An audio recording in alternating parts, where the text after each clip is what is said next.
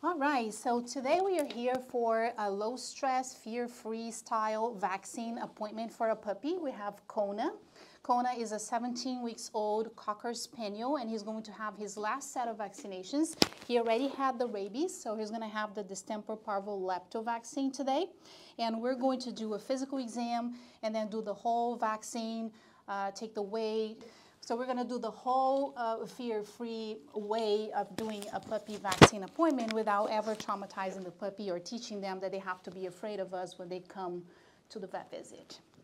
So we're going to start by offering the puppy a toy that is already, it's a new toy, by the way, so that it's not contaminated. There's no viruses being transferred from puppy to puppy. We like to get a new toy and spray with some pheromone. So it was pre-sprayed already before, and we're going to offer this as our gift today because we want the puppy to take this toy home actually and remember how much fun it is to come here. So this is going to be a gift. Kona, look, it's for you. And they can play with that during the appointment as well. So we like to have toys available for the appointment, preferably toys that we can wash after. Because we don't want any contamination between dogs, right? So the only one that is a fabric toy is the one that Kona is going to take home today. And we're going to try to get the weight. And the way we do is we cover the scale, only leave the visor out so we can see what the weight is. And then we just put some treats on it and encourage the puppy to hop on it. If they don't see that this is actually a scale, you know, they tend to be okay and not ever be scared of it. Kona.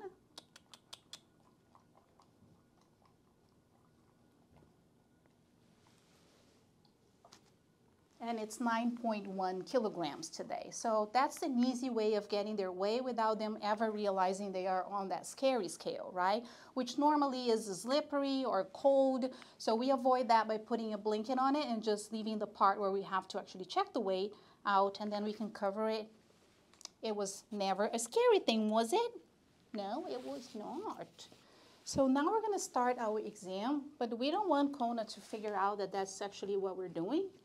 So I'm auscultating his heart right now while he's getting some treats. I don't want him to ever think that the stethoscope is something scary that he should be afraid of. So we try to not restrain them at all. Just do some cooperative care techniques here. And he doesn't even realize that that's what's going on. He doesn't know that this is a physical exam. He doesn't need to know that. We also don't have exam tables for dogs. We do all our dog procedures and exams on the floor. And he sounds really good. He never even realized that the stethoscope was here. It's been here the entire time. There's food happening at the same time, so there's no reason to think that this is scary, right? And then the next thing that I'm going to do is start palpating him. Do we still have treats? Yeah. So I'm palpating already, but I want him to think that this is like a belly massage more than anything else, right? I don't want him tensing up. If I put him on a table, he's going to be afraid of falling. Most dogs are, or in that cold metal. And then they start tensing up and get like a really hard belly. And I don't want that because then I cannot feel his organs inside. Now he has a very relaxed belly. I can actually press all the way in and feel his organs, and he's not offering me any resistance. We can check the spine, we can check the legs, the patellas, and we don't have to necessarily start the exam from the head. We start where the dog is already ready for that and well positioned. So we can check lymph nodes here from the back. Lymph nodes all seem to be good. And then give the puppy a break. So we don't want to restrain and force them in that position because they start fighting us back, and then that defeats the purpose, right, of being low stress, fear-free. That's the point of doing it this way. So we give them a break, let them get distracted or play with something. So the whole appointment doesn't last more than 20, 30 minutes if we use this technique here. It doesn't take more time. Now that he's actually here and trying to eat my ring, that's a great distraction, right? This is when I'm going to check his head, his eyes, but I want him to think that this is just part of a game that we're playing here, right? It's not actually a physical exam. And if I get a piece of food, oh, we have more food here. Kona, look what I got. Yummy, yummy. So while he's getting actually a treat, I can look at his teeth and look at his mouth without forcing him, and he's just getting treats from me. Good job. Good job, puppy. Yay! None of this is scary, right? It's all good. It's happy day. Happy vaccine day. So we're going to prepare his vaccine now, but one thing that I want to point out, which is part of a fear-free procedure, if I can hand this to you, is we're going to draw the vaccine with this regular needle here that it already comes with the syringe, right? We'll dilute the product. We're going to draw it out of the actual vial. And very important step is to actually remove this needle here. This needle is going to go away, and we're going to use the smallest needle that we can possibly use. It doesn't matter the size of the puppy or the breed of the dog. We're going to use a 25, the smallest thing that we have available. Why is that? Because all of these pinches actually do hurt a little bit, so we want to minimize the size, you know, the amount of pain that we're going to cause, so we want to use a small needle.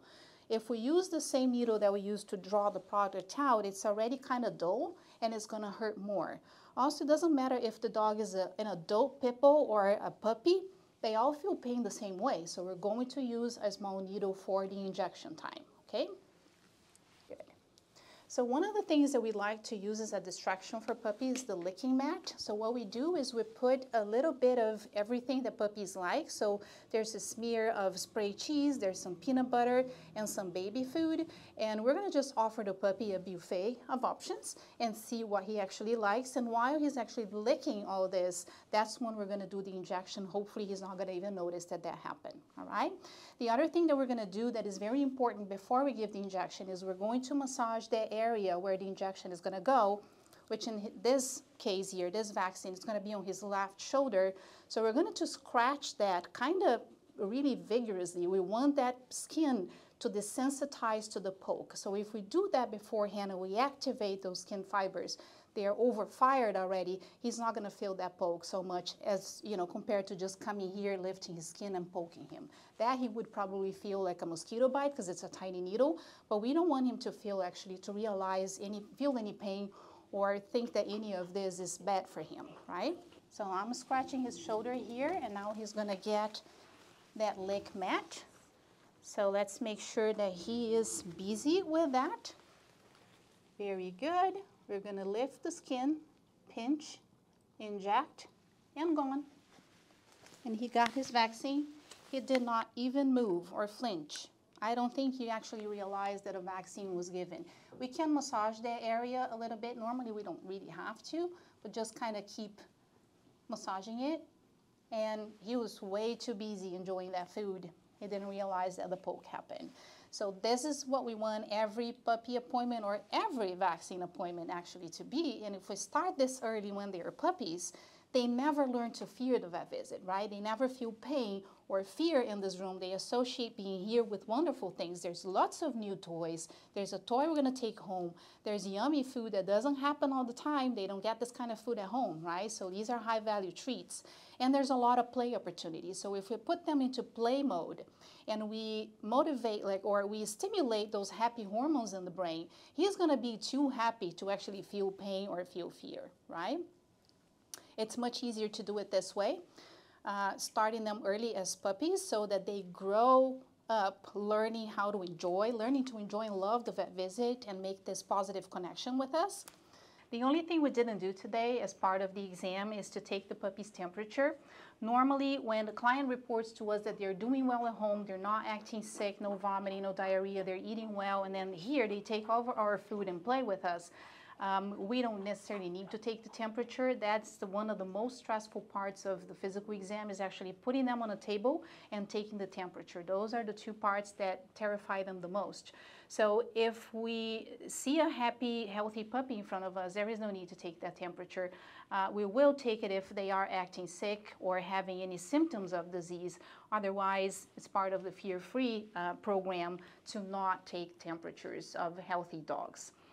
If we do have to do that, then we can work on desensitizing them to that and use a lot of food, a lot of positive things before we insert that thermometer.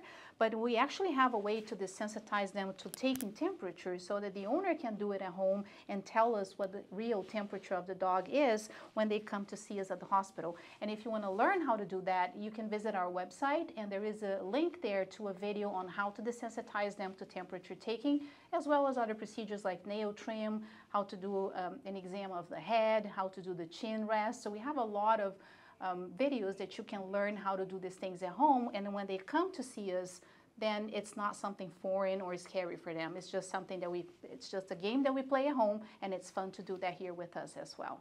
If you are interested in our puppy packages for behavior, you can give us a call, contact our hospital. We have different kinds of packages for puppies that will include also a normal package. Will include some education on puppy training, potty training, so prevention of behavior problems, that will be included as well. And we also do some basic clicker training with them. So it's a lot of fun. If you are interested, don't hesitate to call our hospital and schedule an appointment with behavior service.